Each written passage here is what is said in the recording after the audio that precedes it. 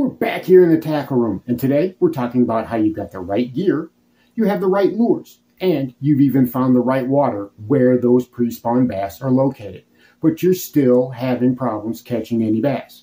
Well, good news. Chances are it's a very simple and easy fix. Stick around, we're going to talk all about it. Oh, got him.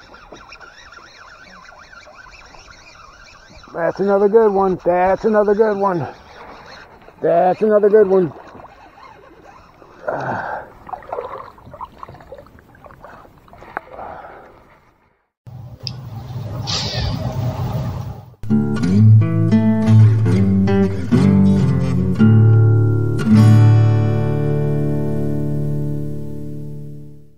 And here is this video's featured comment. Congratulations! If you would like to have a chance to have your comment featured in an upcoming video, all you've got to do is leave a comment. And now, on with the video. Welcome back to Lowbrow Fishing, and as a lot of you have been telling me, the pre-spawn is moving north. In Alabama, I'm hearing about it, in Arkansas, in Texas, in Louisiana, and even in Missouri and Tennessee, I'm hearing that the pre-spawn is beginning to kick off in a lot of those areas. As we begin to warm up from south to north, obviously, the pre-spawn is only going to get more active from here. That means really good bass fishing. The long winter wait is finally over. Now, the thing that I'm also hearing about is even though we've located the fish, and a lot of anglers have located the fish, and they can see them busting, and they know those fish are there, they're not catching anything. Well, it comes down to one simple reason that I have been hearing about and that I've noted, and that is you're going at the wrong time of day. Sounds strange, doesn't it? It can be that simple. Well, a lot of times it can really actually be that simple. Let me explain. See, as the winter gives way to spring and the water warms up, well, you have to give that water time to heat up during the day. In the summertime, even in the spring and in the fall, we don't have to worry about that so much. In the winter, it's essentially a moot point most of the time. But in the pre-spawn, it's actually very important, if not necessary, to go more towards that midday time.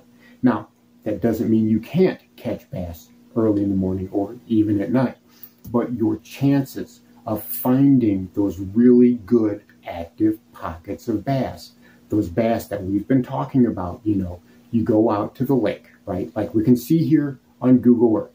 You see these traditional spawning pockets that the bass are using. Every single year, this is what they're using to spawn in.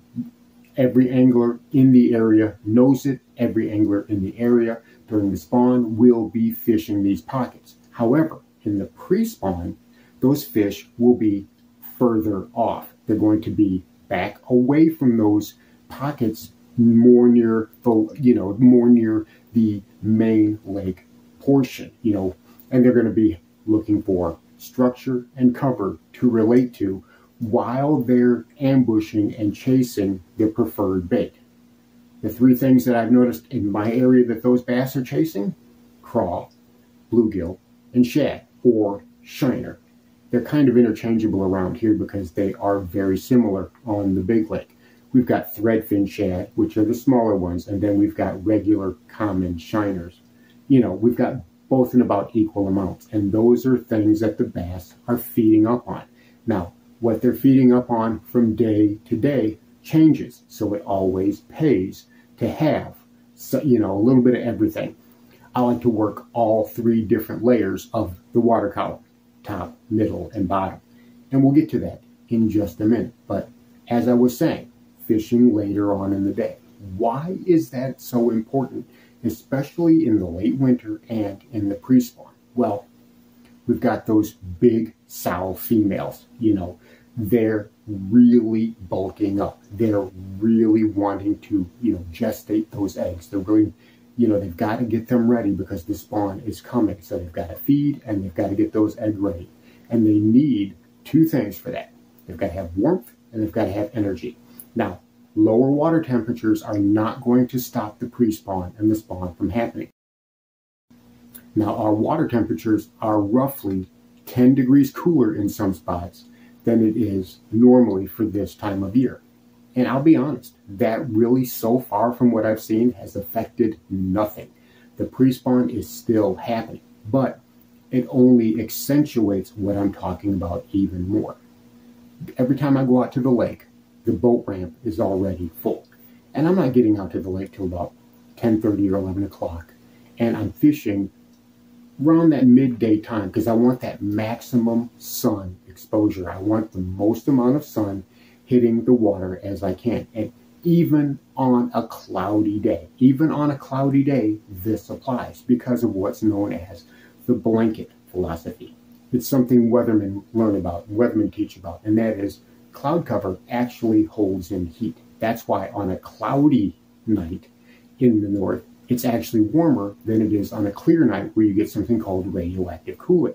Radioactive cooling, there's no cloud cover to hold that heat in, and it just radiates off into outer space. Those are the coldest nights. Anybody who lives north of the Mason-Dixon line can tell you that. And being from Chicago originally, I can tell you that on those cold, starry nights, those nights are crisp and cold without any cloud cover. So during the day, those clouds are going to keep the heat in. So even as the sun might be behind those clouds, it's still going to have a heating effect.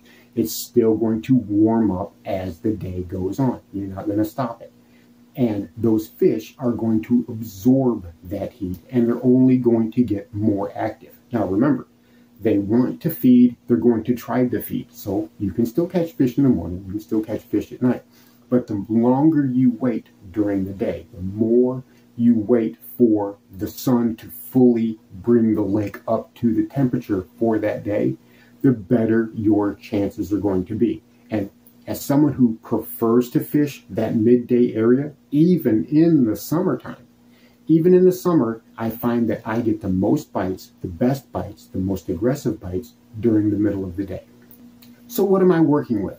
What are some of the baits that I'm using, some of the baits and presentations that I'm using to work those areas? Well, obviously, let's start at the bottom. I like bottom bouncing techniques. I talked about working all three areas of the water column, the bottom, the middle, and the top. For the bottom area, well, I'm working this jig, and this is on my Lewis Pro SP. This is that skipping reel, right? I mean, it only holds about 40 yards worth of line on it, and I've got 12-pound fluorocarbon on here. But this is what I'm using right now because those bass are up shallow. They are right up by the bank. So I'm not even talking about zone 1 or zone 2. This is all zone 3 fishing for the most part.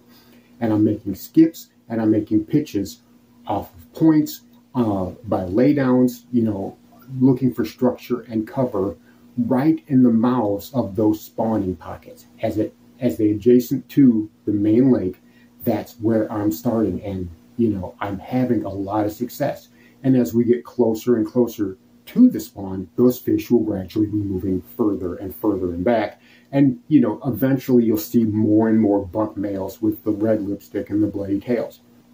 So this is what I'm generally working with whenever I start from the bottom. If I'm starting with the bottom bouncing technique, I've got cleaner, calmer conditions, and I'm only seeing isolated jumps here and there. I'm not seeing, the bass broil and roll on busting shad.